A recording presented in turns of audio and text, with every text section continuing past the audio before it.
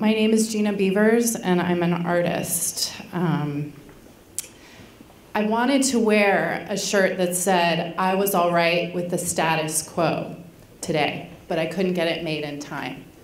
The truth is, of course, that I'm not. There were always things I wanted to change or things that were not improving fast enough. Police brutality, the disenfranchisement and oppression of Black, brown, and immigrant communities. How easy it is for men to rape women and get away with it. The endless toying with women's health care as a political pawn.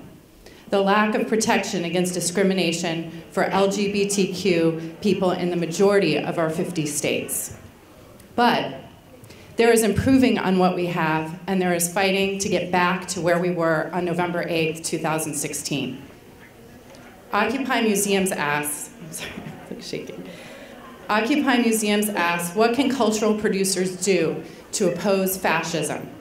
Whatever kind of work you make, cultural producers need to become better thinkers. We need criticality, not only for institutions and the quote-unquote 1%, but also amongst ourselves.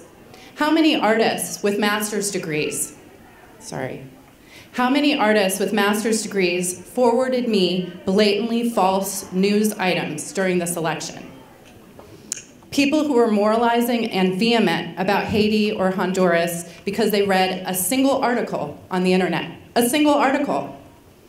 If you had asked them about the state of affairs in that region 24 hours earlier, they would have had nothing to say.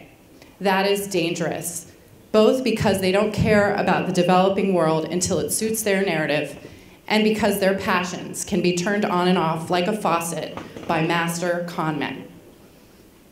Artists, we need to learn how to read skeptically, need to learn about our history, what is happening in the world, even when we might not have a stake in it. Read opposing viewpoints, analyze different leaders' motivations for ourselves.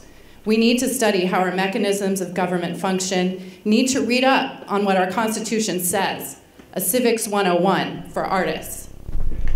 This is not a joke.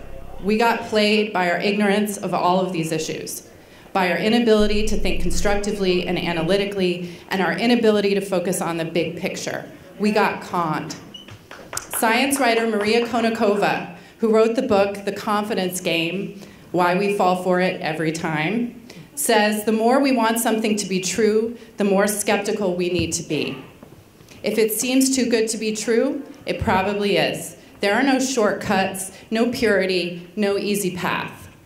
We stand here looking at what we face from the afterglow of the relative safety of an Obama presidency. I think, sadly, how severely we have shot ourselves in our collective foot is still hazy to us now and will become way too clear in the years to come. The truth is, we need to become better thinkers to become better citizens, and better citizens to become artists who can resist fascism. Thank you.